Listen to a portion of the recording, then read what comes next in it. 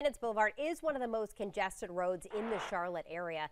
Tens of thousands of you use it every day between Matthews and Uptown, and a lot of that time you're likely to be stuck in bumper-to-bumper traffic. But changes are coming, and this evening you can get a closer look at those proposed changes. Mary Calkins is live along Independence Boulevard this morning with what she has learned about these plans. Mary?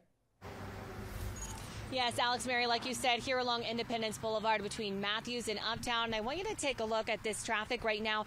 Certainly not what we're going to be seeing in the next few hours as that morning commute starts to pick up, because you know this area starts to get choked up with traffic during the morning commute. Now, NCDOT is targeting the stretch from I-485 in Matthews and 277 in Uptown.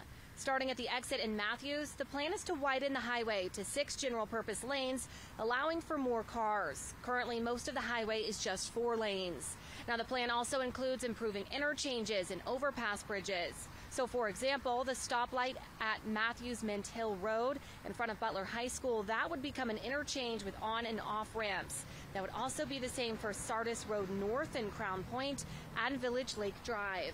Now, a lot of drivers do try to avoid Independence and take the back roads instead, and there is a plan for that too. DOT would extend the roads parallel to US 74, like Independence Point Parkway past Samuel Road. It also extends Creffield Drive, which will include an overpass. Officials say extending those roads is essential for separating regional traffic from people driving through town. Now, there is also a plan in place for tolls. I'm going to be telling you more about that coming up in 30 minutes. But also, if you have more questions about tonight's plans, or you just want to hear more, you can head over to the drop-in meeting. It's happening from 4 to 7 o'clock tonight in the cafeteria at East Neck High School. Reporting live in Charlotte, Mary Calkins, WBTV, on your side.